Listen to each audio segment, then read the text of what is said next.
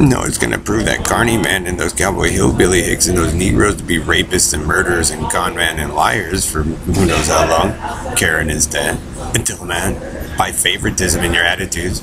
It's gonna prove you're rapists and liars. Tom Zerson, Jim Riley, Joe Zillig, Gary Race, Bernard LaChance, DJ Dave, Predictor Quinwall, Milton Anderson, Don Wiley, 61, Amphibious Spaceman, GPS, Peso, Roll, Babes Night, Red Randy, Red Gordon, Ellery, Jim Hall, Bill Duvall, Morgan, Steve Jones, Doug King. Like I said, Jonestown, Branch Davidians, Havens Gate, Bloods Crips, and all they gotta do is, the massacre of 9/11, the school massacres connected to, the other massacres of that cultist group to assassinations, and your behavior, Bernardo LaFaga, chance of the Carney Circus of Renaissance. And then all you had to do is look at crime statistics, torture marks that led to deaths or whatever, and it proves you guys' destruction. You did the same thing, knowing full well that's what I once was. Jay Beswick was right, energy. They prove with the de-evolution of the violent Bernardo LaFaga LaChance and his lies of stocky fag, LGBT, and the bit of fat.